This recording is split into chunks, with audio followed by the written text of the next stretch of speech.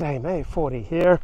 So I'm on a hike through Will Rogers National Park, Pacific Palisades, and I'm listening to 2011 book by James B. Stewart, looking out there over the Pacific Ocean.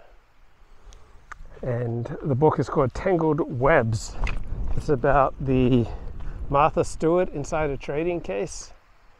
It's about Scooter Libby and his conviction for perjury.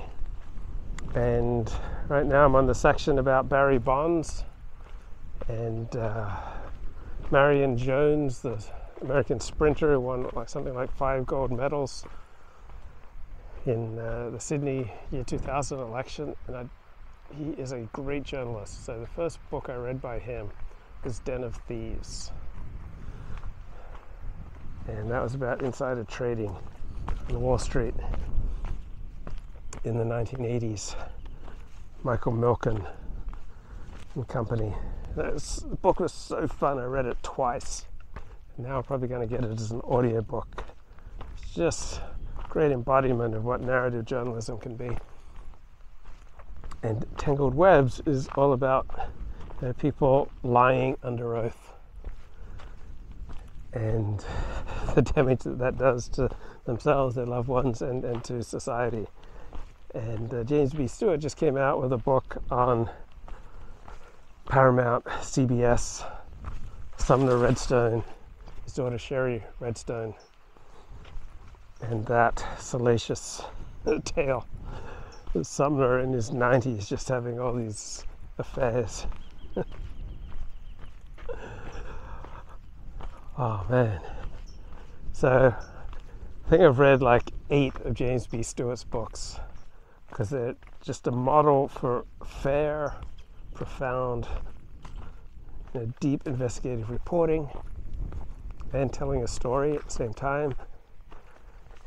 And one book that he published about 2005 was Disney Wars, about the demise of Michael Eisner at Disney. So I already read it. Probably going to buy it as an Audible book because it's just such an embodiment of how to do good narrative journalism, and entertaining and wise.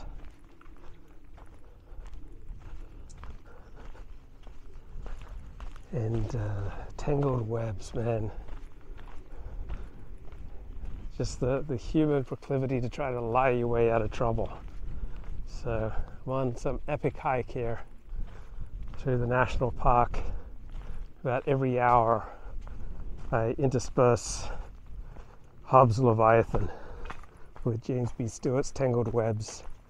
Keeps me fresh and on my toes. And I was going for a giant hike this afternoon, so I ate the equivalent of 2 lunches. Because one thing I do not like is to be out on a long walk, have miles to go, and suddenly get hungry and weak. For some reason I feel that really keenly. There's a waterfall down there. So I was traveling along, I got to see and hear a waterfall. But I don't do very well with feeling hungry. Right? I always try to make sure I don't get hungry. I don't make good decisions when I'm hungry. I feel like I'm going to faint when I get hungry.